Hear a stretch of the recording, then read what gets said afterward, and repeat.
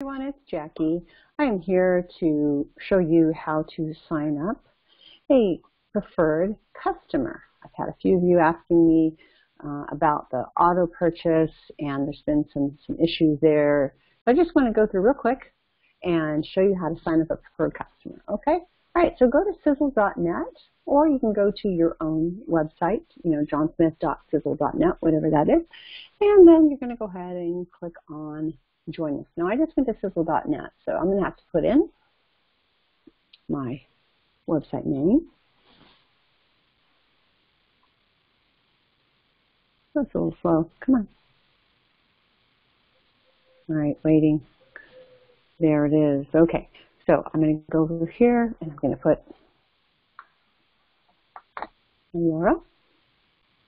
This is really important. If you sign up for a customer and you don't put this information, they are going to be assigned to someone else. Okay, make sure you choose the right home country, United States. You're going to choose preferred customer. Next. And we're going to type in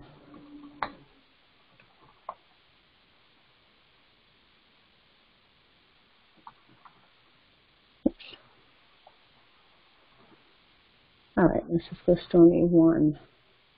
Alrighty, and then we're going to put in a birthday. Username.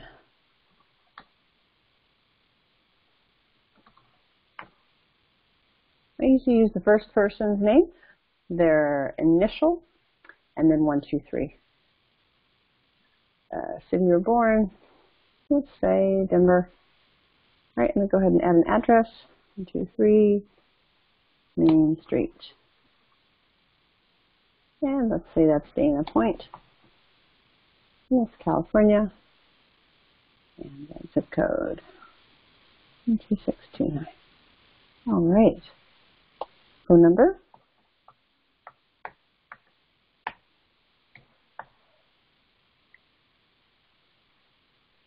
And email address.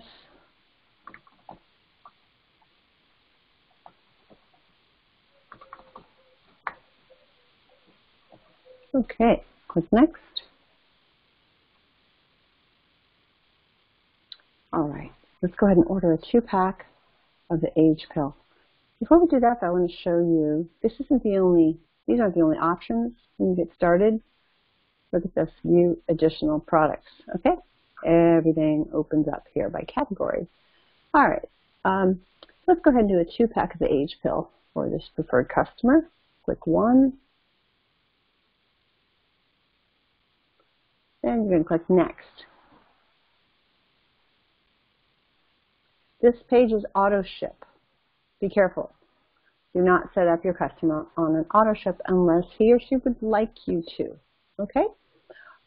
If you do this, it's going to go out without their permission. Also, some people are forgetting to put the order in on the previous page and they just put it here. Just read, you guys. That's the biggest hint here. Read. Auto ship setup.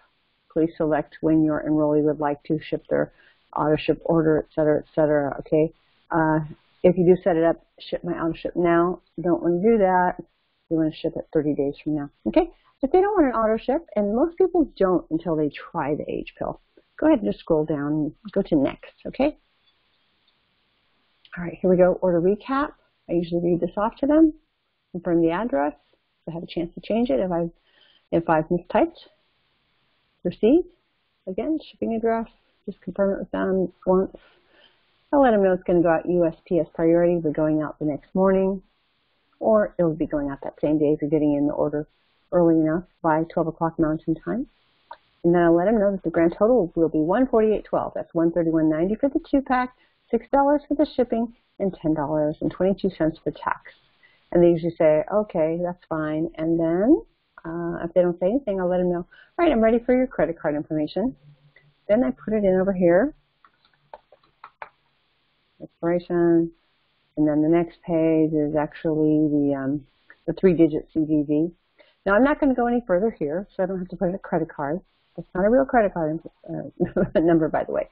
And then you click Next, and this takes you to the CVV On that last page, though, you do have to pay attention because toward the bottom, it says you have to click a box to confirm, and then click over here. There's a box up here, and then there's a box over here, like confirming or something, and then you would click next, and then it takes you to confirmation. So that's it. What I do is I take a screenshot of the person's order just to confirm it, and then I email it to them, because I noticed that the email function on this last page where you can send it to someone, it doesn't work. People are not getting those emails, so I send it to them along with a note. Thank you for being my preferred customer. If you'd like to manage your purchases, you can go to Sisel.net, and then you can log in, use your username and password, which I've set up for them, and I put it in that email. I also send a copy to myself, and I have a file for everyone, for my customers' H-Pill logins. So when they call me back and say, hey, I'd like to order some more H-Pill, I have their login info, and it's nice and easy. The company saves their credit card info and their address and all that good stuff. All you'll need for reorders is their 3-digit CVV code. So if you are writing anything down, make sure you destroy it or shred it. Don't keep your customer's credit card information. Okay, destroy it. The company keeps the card information, and all you will ever see is and customer service is the last 4 digits of the credit card number. So that is all for now, and I hope this was helpful to you. Thanks, guys. Bye-bye.